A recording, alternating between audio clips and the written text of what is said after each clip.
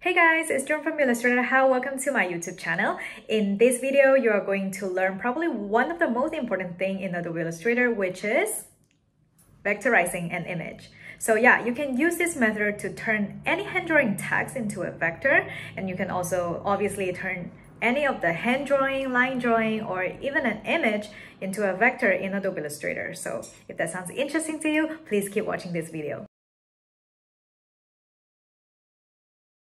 Now, how about let's turn a hand drawing into a vector drawing. In this case, you do have to have a hand drawing ready. You can simply click and drag the image into Adobe Illustrator, and you can choose to embed it or simply, leave it as it is. And then I'm going to open the layers panel because I want to have the drawing in a new layer, and then I want to lock the background layer so that I don't move it or edit it by accident. So I'm going to go ahead and click the create new layer button to create a new layer, and I'm going to name it line drawing. Then I'm going to select layer 1, which is the image layer, and then I'm just going to bring down the opacity so that you can see the line tracing the pen tool path a bit easier. And then I'm going to lock the layer by clicking on the lock icon next to layer 1, the background layer. And now I'm going to select the line drawing layer and use either brushes or pencil or the pen tool to trace the outline. I would recommend you to start with the pen tool to trace like the basic outline, and then use the brush tool to add any details to the hand drawing. So I'm gonna go ahead and go to the toolbar and choose the pen tool. And now you can start tracing the outline.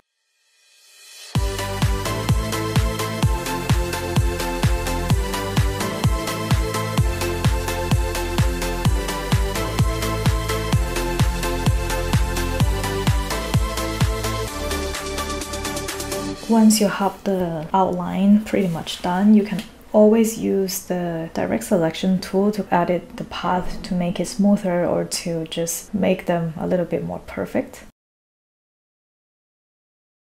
So yeah, go ahead and finalize your line drawing or to add or edit any details that you want. You can also go to the stroke from the appearance panel from under properties, and then change the stroke style. Choose stroke color, in this case yellow. You can always choose a stroke style, the profile I mean, and then to make the line looks a little bit more alive instead of the basic line. If you're interested in learning how to use the stroke profile in Adobe Illustrator to make your drawing a little bit more dynamic, you can learn more about how to create line drawing in my beginner's course. Okay, now let's take a look at how to vectorize text in Adobe Illustrator. All you need to do is, first of all, obviously create a hand drawing version of the font.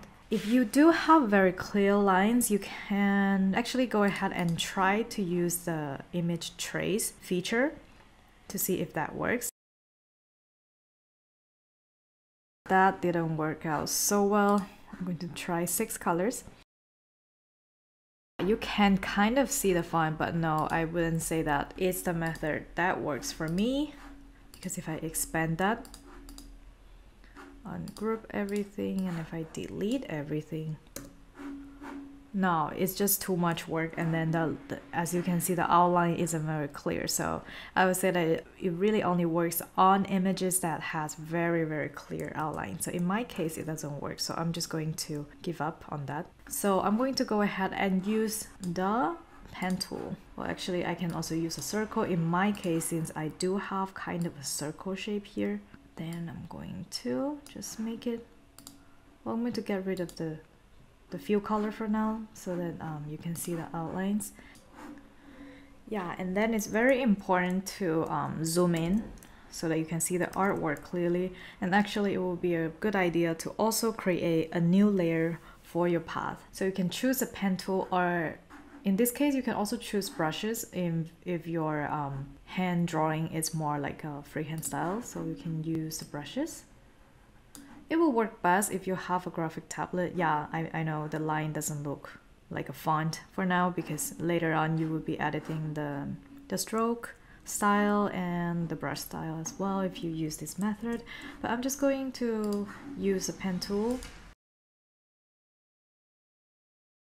Again, it doesn't have to look perfect since we can always use the editing tools to make the line smoother or adjust and the path. So yeah, I'm going to go ahead and grab the direct selection tool and start adjusting the line, zooming in a little bit more.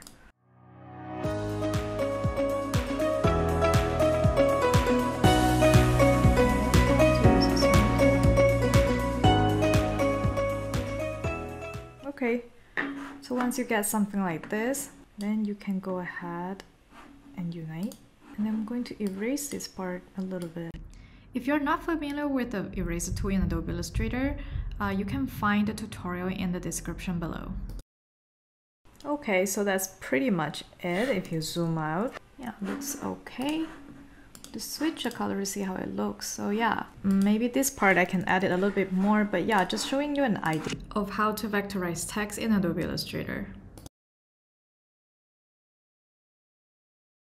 I know this image already kind of looks like a vector image to you, however it's not, and how would you know that?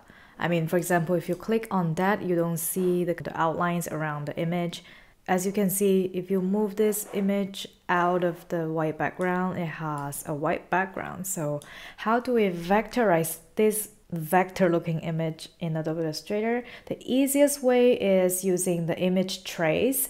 I mean, if the image is not so complicated, the image trace is always the quickest and the best option. Well, it's super convenient here since I already have kind of the toolbar here with the image trace option. Well, I'm going to duplicate the image, holding Option, and I'm just going to drag it right next to the original image, and then I'm going to click Image Trace. Okay, the default is black and white. Now I'm going to just go to the Properties panel under Quick Actions, Image Trace, and I'm going to choose. If you want the image to be super similar to the original image, the best option will be High Fidelity Photo. Otherwise, you can choose how many colors you want to show on the image. In this case, I guess I can also choose 16 colors since this vector, or I mean this image doesn't have that many colors. So I'm going to choose 16. Oh, well, it did remove a little bit of the original image. No, I'm just going to choose, go back and choose High Fidelity Photo. Okay, if you zoom in, you can see that it's almost 100% the same, however, it's not. Well, if you zoom in, you can see that this original image is already a little bit pixelated. And when you vectorize the image, the line is like super smooth. Once you hit the image trace option, you will go back to the quick action and click expand. And you will see the outlines around the image. As I mentioned before, when your image is a raster, you wouldn't see the outlines along the image. And when it's vector, you can see all these like blue lines along the image, which means that you can edit the parts. Okay, so I'm just going to ungroup. And you can select the white background and hit the delete key. Oh, this is annoying. Try later. Delete key. And then you can select any part of the image and change the color, for example. Yeah, so this is what it does. When you vectorize an image, you are able to edit the parts separately, and you can also use any of the vector tools to edit the path. Let's say you want to make it, well, just in random example. So yeah, that's how you vectorize an image in Adobe Illustrator using the image trace option. Otherwise, you can just use the same method as I mentioned earlier about vectorizing maybe hand drawing or handwritten text from a picture and things like that using the pen tool. Alright, so if you're interested to learn more about how to vectorize text, I do have an article showing you a couple of ways, 3 ways to convert text into vector shape in Adobe Illustrator. And obviously, if you want to vectorize an image, I also have an article showing you how to vectorize image using Adobe Illustrator. And obviously, image trace is always the best option when your background is simple, or in the case of when you're vectorizing text, the text line is very clear. And then if you want to learn more about how to use image trace in Adobe Illustrator. Obviously, I have an article as well. Alright, so you will find the links to all these articles in the description below. Alright, so hope you really enjoyed this video. If you find this video helpful, don't forget to give me a thumb up and subscribe to my channel.